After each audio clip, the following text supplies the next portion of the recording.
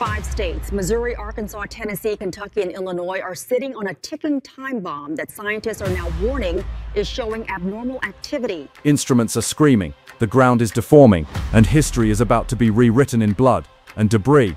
When this fault finally ruptures, it will not just be an earthquake. It will be the collapse of America's supply chain and the end of life as we know it for 12 million people.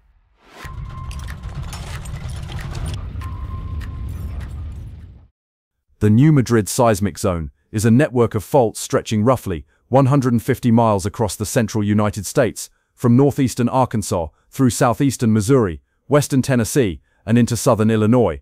Unlike the famous San Andreas Fault in California, where the ground is solid rock, the land in the New Madrid region is made up of soft, wet soil and river mud.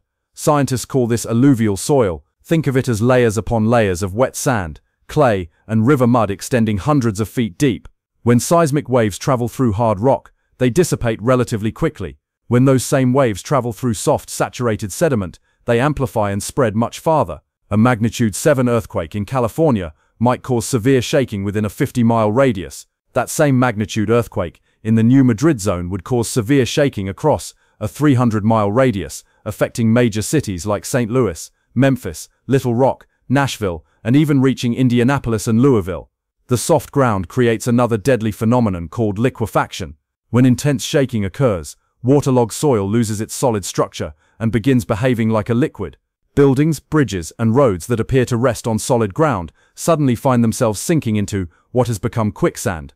Entire neighborhoods can tilt, collapse, or simply disappear into the liquefied earth. The United States Geological Survey has identified this region as the most seismically active area in the United States east of the Rocky Mountains. More than 200 small earthquakes occur here every year, but recently, those earthquakes have begun to change.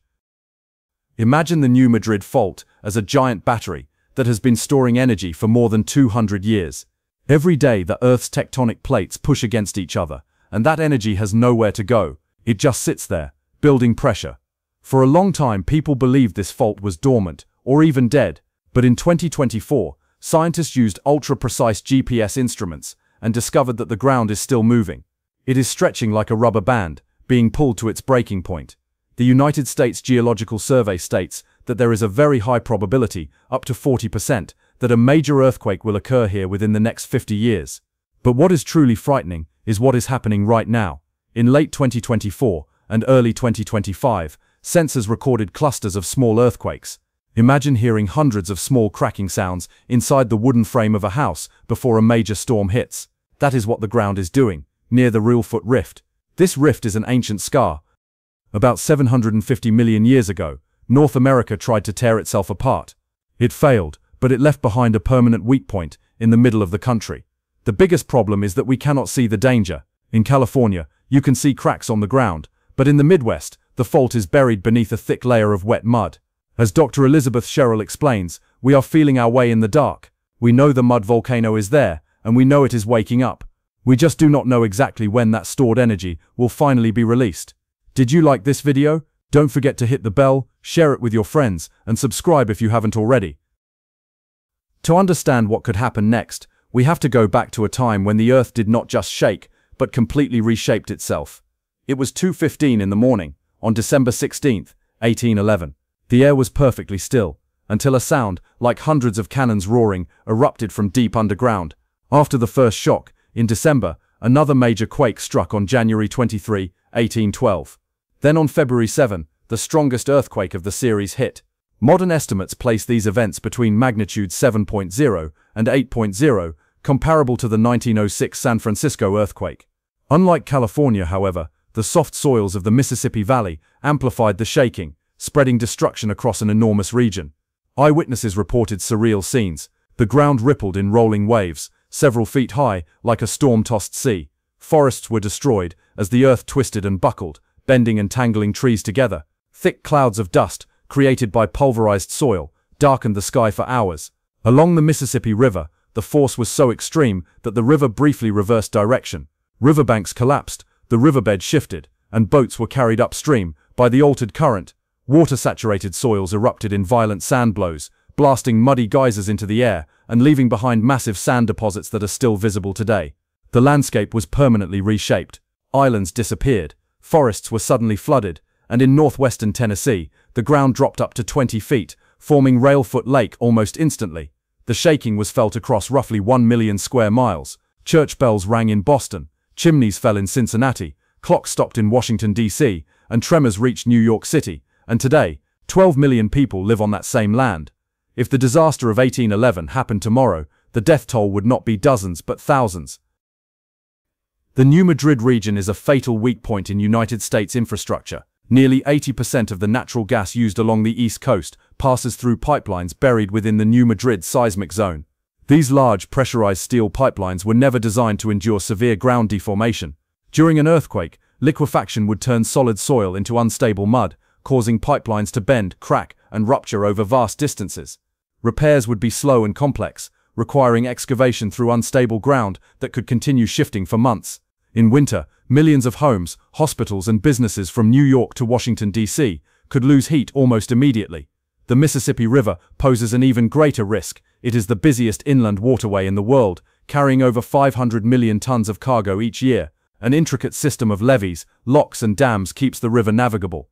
But these structures were not built to withstand major earthquakes.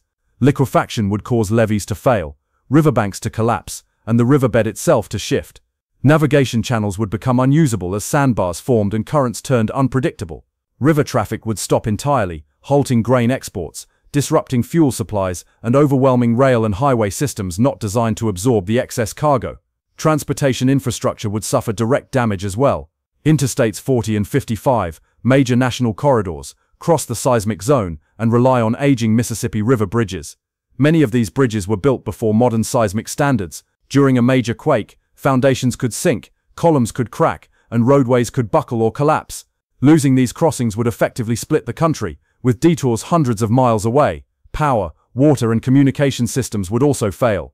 Electrical transmission towers could topple, substations would be damaged, and blackouts would spread far beyond the epicenter. Water and sewage pipes would rupture, treatment plants would shut down, and contamination would follow. Cell towers and fiber optic cables would be damaged or severed, leaving communication networks overwhelmed or unusable just when they are needed most. Tap the like button to let us know this content is making a difference. And if you're watching on your phone, be sure to press the hype button right below. The real question is not if a major New Madrid earthquake will happen, but when. Geological evidence shows the fault system is still active. Stress continues to build, and history has already revealed the scale of destruction it can produce. Yet millions of people in the danger zone remain unprepared, largely because the threat is poorly understood.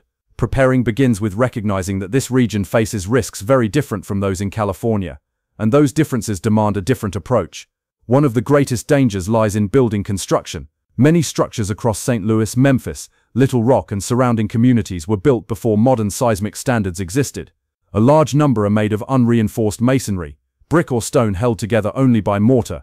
In earthquakes, these buildings are extremely dangerous. Walls crack and collapse outward, roofs fail, and entire facades can fall into streets and sidewalks.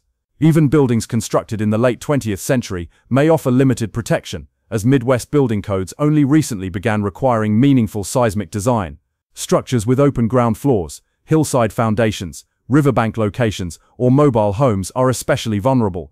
Emergency preparedness in this region must account for prolonged disruption. Standard recommendations of 3 days of supplies are not enough. Liquefied soil can keep roads impassable for weeks, while broken water and gas lines delay repairs. Households should prepare for at least 7 days, preferably 2 weeks, without outside assistance. Water is critical. Plan for 1 gallon per person per day for drinking and sanitation. Store it in sturdy containers, and rotate supplies regularly. Food should require no cooking or refrigeration, since electricity and gas will likely be unavailable. Canned and dried foods, along with manual can openers, are essential. Medications deserve special attention. Pharmacies may be inaccessible for long periods, so extra supplies and basic medical equipment should be on hand. First aid materials for treating injuries are vital, as hospitals will be overwhelmed. Communication planning is equally important. Cell networks may fail or become overloaded. Families should choose meeting locations and designate an out-of-state contact to relay messages. Keep written copies of important phone numbers. During the earthquake, falling debris is the greatest danger. Do not run outside. Instead, drop, cover, and hold on. Take shelter under sturdy furniture or against an interior wall. Protect the head and neck, and remain in place until shaking stops. New Madrid earthquakes can last several minutes, with strong aftershocks to follow. Afterward, check for injuries, fires, and structural damage. Leave unsafe buildings carefully, avoid elevators, move to open areas, and be ready to take cover again during aftershocks. The New Madrid fault is not a campfire story. It is a real part of our planet. It has been silent for more than 200 years, but the Earth cannot stay still forever. Scientists are worried because the ground is beginning to show abnormal behavior. Those 5 states will not sink into the ground, but the world we depend on, power grids, roads and bridges, could collapse very quickly. The sleeping giant is beginning to awaken. The only question is, when the ground starts shaking, will you and your family be ready? If this video made you think or rethink what lies beneath our feet, share your thoughts in the comments below. Don't forget to like and share this video to help others stay informed. Subscribe to the channel and turn on notifications so you never miss an update. Thank you for watching and stay safe. Thanks for being with us on this great journey. Leave your thoughts in the comments and like to help us. Remember to subscribe for more. See you soon.